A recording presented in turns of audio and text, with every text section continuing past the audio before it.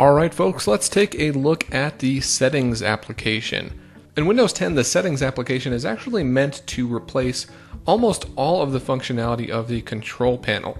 So those of you who have been using Windows for many years will know that the control panel really is used to change all sorts of settings. Well, most of those settings can now be accessed and updated directly from the Settings application. Depending on how you have your Start menu configured, you should have access to settings right in this area. If you don't see it there, you can always go to your Action Center and access all settings from this menu. And if you can't find it there, you can of course just go ahead and type settings into Cortana. This video will cover the system settings specifically. So the first thing that you can update here is your display settings. So right here, this allows you to change the scaling of your display. So it's difficult to do this in one video here. If I do update this, it'll ask me to log out and back in order to see what's updated, but essentially everything is going to be larger. So if maybe you have poor eyesight or something like that, that might be a good feature to use. Or if you're using a smaller but very high resolution display, you might want to go ahead and change the size and increase it. That might make it easier to use that device. If you're using multiple displays, it's sometimes nice to actually have a vertical display alongside a horizontal display. So you can actually change the orientation of your display right here.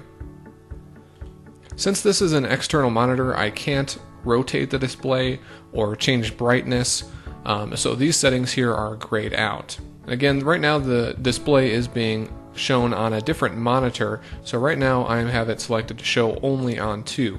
However, if I wanted to have the same thing displayed on both of my monitors, I could have it set to duplicate these displays, or I could extend these displays, which makes it possible to have some applications open on one display and different ones on a different display, or I could have it show only on either of those monitors. From here you can also access advanced display settings. So this is your display resolution.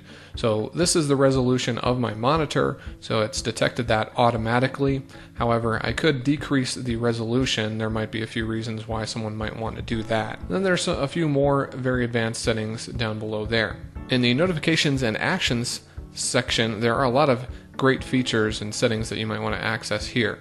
So down in the Action Center at the bottom, you have quick actions. So these quick actions are actually customizable. You're not stuck with the 4 that you see on your device right now. So from here you can change this. Let's say if I change this to Note, now when I click on Action Center, this is Note instead of tablet mode. So I'm going to go ahead and change that back, but that's how you would update those. You can also update the icons that appear on the taskbar. So if you don't maybe need the battery information displaying there and you want to clean this up, you can go ahead and remove that. So you also have notifications, which you can update from here. So perhaps if you receive calendar notifications on your phone, you don't need to receive those on your Windows 10 machine. Also, you can go ahead and turn that off. So after installing applications from the store, you may see more and more things show up here. If you use your device at work and you use it to present, you might want to know that you can hide notifications while presenting. So if you turn this on, you won't receive notifications during your time presenting. The apps and features section is a great area to see what is taking up so much space on your device. So you can see here that a couple of applications right here are taking up a lot of space, and then a couple of games. So that's a great way to find out what's taking up so much space on your device. The multitasking area is also a great thing to have access to. So you can automatically arrange windows by dragging them to the sides or corners of the screen. So if you have that on, when you go ahead and snap an application like that, it'll automatically resize. If I turn that feature off, that will not happen any longer. So if that annoys you for some reason, you can actually turn that off. And then if there are multiple applications open, so let's go ahead and open File Explorer. So you'll see here that I have this option to show what I can snap next to a window. So if I have this feature turned on, when I snap settings, it's going to show me that I can snap File Explorer. So just one click allows me to do that. but you can turn that feature off as well if you want to do that. Now, if you have a device that has a touchscreen, you'll also have this section for tablet mode. So you can toggle that on and off from here. Of course, that will also be available in your Action Center somewhere, but you can toggle that on or off right here. And then you can have it set to always go to desktop or always go into tablet mode when the device is powered on.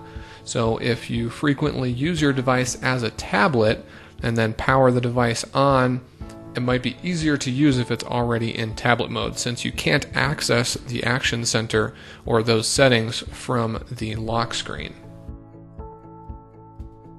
When you remove a keyboard, you will, depending on what setting you have here, either automatically be switched into tablet mode, or you can be prompted with a notification to switch into tablet mode. So if you prefer to just have the device go ahead and do it for you, you can either you can select one of these options here so that that is done automatically. Now let me go ahead and show you tablet mode really quick here.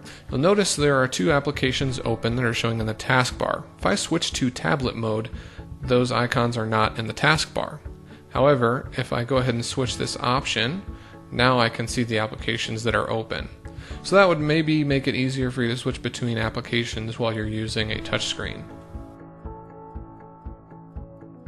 When your device is disconnected from power, you can enable battery saver mode, which does a number of things to reduce the amount of battery that is used. And then you can have it turn on automatically at a certain area. So at this point, when the battery reaches 20%, battery saver will turn on automatically.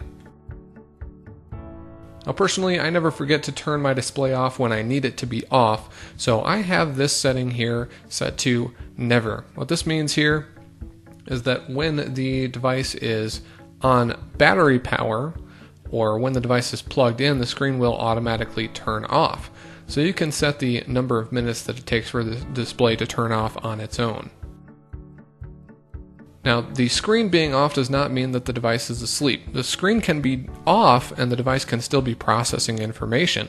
So perhaps you are encoding a video and you don't mind if the screen turns off so that you can save battery life, but you don't necessarily want it to go to sleep right away. You can set a separate amount of time that it takes before the device actually goes to sleep and stops processing information. You can also have it disconnect from Wi-Fi automatically when it goes to sleep if you'd like. New to Windows 10 is Storage Sense. So what this is essentially doing is showing you how much storage is being used on each of the storage devices that you have attached. New to Windows 10 is a brand new Bing Maps application. You can download maps so that you can use them offline. So that means if you're going to be traveling somewhere and you want to make sure you have access to maps, even if you're not going to have cellular coverage or Wi-Fi, you can go ahead and download those maps. This default apps section is one that is very helpful. So if you install a new music player like VLC or iTunes and you want to use that instead, when you click on a music file, you can go ahead and switch the default player right there. That's it for system settings. Thanks so much for watching.